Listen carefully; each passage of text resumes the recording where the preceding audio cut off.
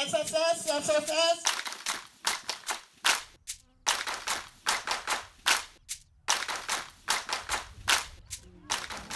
Farmer Field Schools, developed by FAO more than 30 years ago, is a platform for smallholder farmers to come together to exchange information, test practices, and co-create innovations, meanwhile gaining practical skills that allow them to transition to more sustainable production practices. Farmer Field Schools have been a success across Africa, and as a result, demand continues to grow. The popularity and spread of Farmer Field Schools has posed some issues, particularly maintaining the quality of implementation while scaling up. In response to this need, FAO developed a project to mainstream Farmer Field Schools into the curricula of higher learning institutions in Eastern Africa. By integrating the methodology into higher learning institutions' agricultural extension curricula, countries can train current extension agents or mold future professionals to become well-versed Farmer Field Schools facilitators and master trainers. Considering the need to adhere to a clearly defined pathway for institutionalization, stages must be completed in order to not compromise the quality of the process. This instructional video outlines the different steps needed to fully institutionalize the Farmer Field Schools methodology in higher learning institutions. The first step begins with a sensitization event with the interested higher learning institution. A 3-day event was organized where the FAO team came. They sensitized us on this concept of FFS. We were introduced to the idea of FFS and FAO thinking on how FAO could work with the universities to be able to mainstream the training into the university curricula.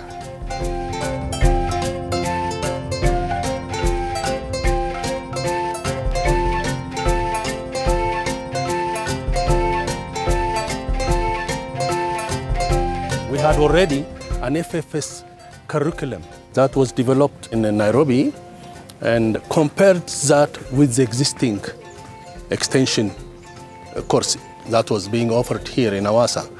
So that was the document, and the review committee wanted to have additional document on FFS. The university is exposed to agricultural extension. However, this method was new. We did not want to take it up fully as it is, because we had to contextualize it to the Ethiopian conditions. We have developed a short course. You may not have even done agriculture, but you can come and learn about the FFS concept as a short course now for like 6 months. The curriculum review process took us 3 months. It didn't take long.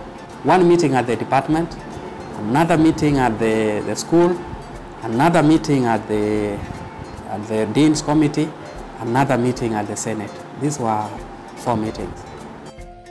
After the curricula is developed, revised, and submitted to university senates, participants from higher learning institutions embark on a minimum 3-week training of facilitators on the Farmer Field Schools methodology. A core set of topics are covered in this step. In addition to the theoretical aspect of Farmer Field Schools, community outreach sites are established so that the university participants can practice their skills in a real-world context. All training participants were selected on the basis of their exposure to rural development activities. Various topics were covered during the training workshop. Most interesting were the workshop facilitation skills, presentation skills, group dynamics, experiential learning, participatory monitoring and evaluation skills, particularly focusing on Farmers Field School. The most important aspect that we learned in the training in relation to the farmers was giving respect to the community, to the farmers. we did not ignore the skills that they have. We even presented ourselves that we want to learn from them. We were there to give them guidance and show them. But after that, they took the process into their hands. That was the key lesson that we learned from the training workshop.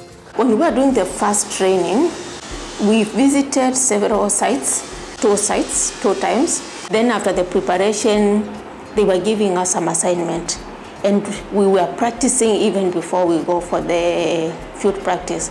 The outreach site has been very, very impressive.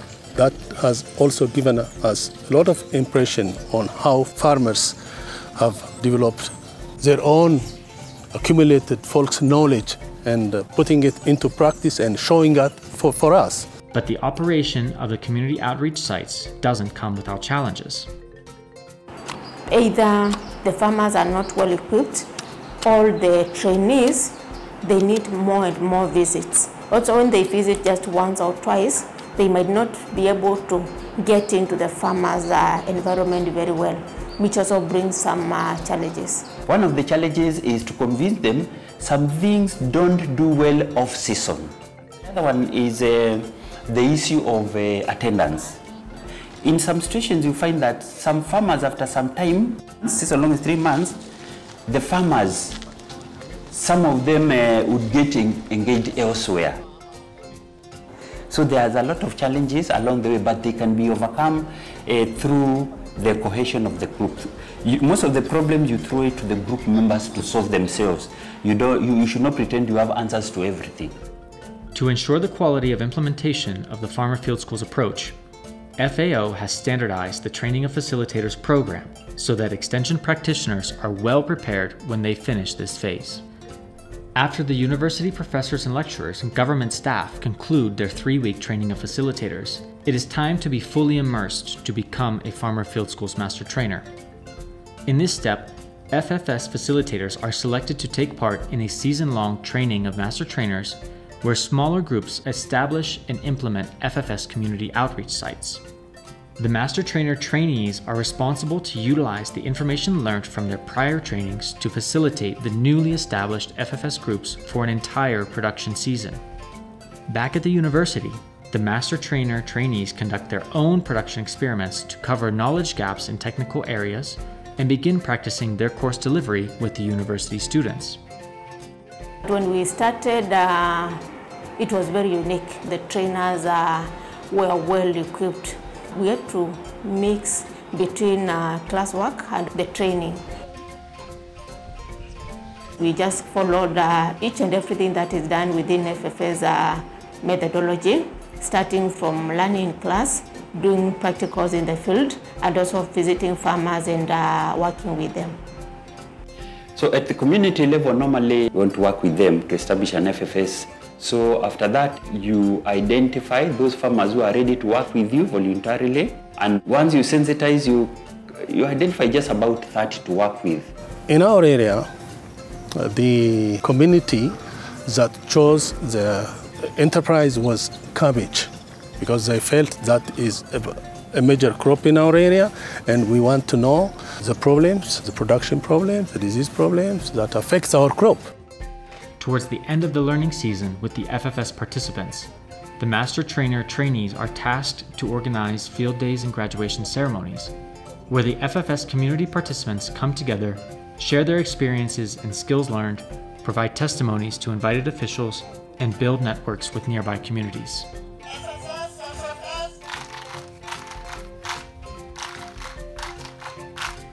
So during graduation, we are saying it is the time for showcasing what they have gone through, the best technologies they have learned, and perhaps the way forward in terms of which technology to adopt for increased productivity and profitability. The overall process of transitioning from an FFS facilitator to a Master Trainer is guided by an experienced lead Master Trainer who is tasked to supervise the overall training process and assist the trainees with any challenges they may face along the way. Important thing is the fact that you are able to move with farmers from stage 0 until you reach somewhere whereby you can evaluate that they have got some good knowledge of what you are doing. The communities, they know they have a lot of resources, but they don't know the potential of those resources. So one of the things also with FFS, I have learned the fact that using FFS, people can be able to address most of the issues they have even before government comes in. Also with FFS, the community or the people can learn how to solicit for help elsewhere. After the professors and lecturers from the higher learning institutions are certified as Farmer Field School's master trainers, it is now time to implement the approved curriculum at the different academic levels and for students to gain theoretical knowledge and practical expertise about the Farmer Field School's methodology. After the curriculums were approved by the Senate and we were able to start it in the certificate, the diploma and the degree. And at certificate level, we call it Introduction to FFS. And at diploma, we call it Principles of FFS. And at degree level, we call it Integrated FFS Approach. We are lecturers. Giving lectures to the students is one way without paying attention too much to involving students. After the training, I tried to implement the interactive and the participatory method, particularly in my course while I was teaching project planning and management. Even my students found that method to be very friendly, interactive, interesting, not boring. When it was introduced, to me it was a good experience because I also did the practical in the field during the attachment at Pwani University Farm. So from there I learned a lot from the farmers because they are someone who already has the knowledge. Our students go to the farmers, stay with them, learn with them, interact with them, and at the end of the day, they get better knowledge, they learn, they get information, and then they can help our farmers better. The final step of the institutionalization process is outreach and scale-up of the Farmer Field School's methodology. This involves continued partnerships with the surrounding communities near the higher learning institution, monitoring and evaluation exercises, and promotional activities to interested stakeholders on the Farmer Field School's methodology. What we specifically learned during the training workshop was that the 4 monitoring benchmarks, the social, economic, environmental, and the human. These were the 4 aspects of the benchmark that were going to be used as monitoring tools. We have considered the promotional aspect as one important point in terms of spreading the principles and the philosophies of FFS, because if we cannot promote and sensitize, we felt the program might not reach the desired goal. This field day, this is owned by the farmers themselves. They are going to showcase what they have been doing, that we did in plot A, we did this, and these are the results, and the people will see the results themselves. The university is very happy for being the first university in Ethiopia introducing FFS in its academic program. So after that, the university does not want to limit itself as the only university, and there is a plan now to take out this to other universities and to the vocational agricultural colleges that are managed by the Ministry of Agriculture. For more information on the institutionalization of the Farmer Field School's methodology, visit the FAO Global Farmer Field Schools platform or contact farmer-field-schools@fao.org or fao-sfe@fao.org.